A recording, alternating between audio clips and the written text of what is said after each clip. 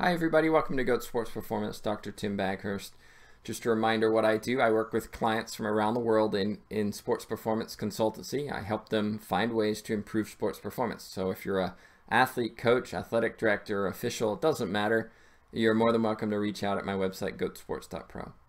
The reason I'm online right now is because I want to share with you a little poem that I read. And I'm not a huge fan of poetry, but every now and again something catches my eye and I really want to share it. And this one is called Thinking, and it was written in 1905 by Walter Wintle. And he says this: if you think you are beaten, you are. If you think you dare not, you don't. If you like to win, but you think you can't, it's almost certain you won't. If you think you'll lose, you're lost. For out of the world we find, success begins with a fellow's will. It's all in the state of mind. If you think you are outclassed, you are.